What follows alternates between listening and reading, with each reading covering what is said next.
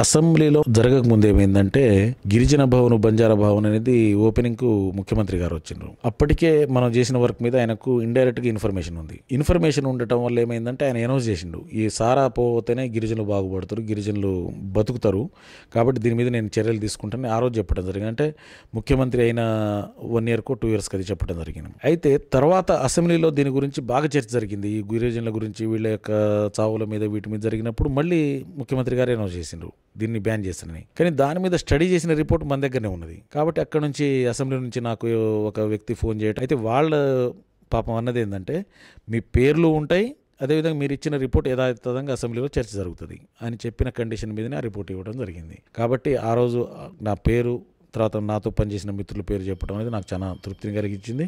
నిజంగా తెలంగాణ ప్రభుత్వం ఇప్పుడు సారాను లేకుండా తెలంగాణలో చూస్తున్నామంటే అది గొప్పతనం, ప్రజల గొప్పతనం, అది ముఖ్యమంత్రి గారి గొప్పతనం అది.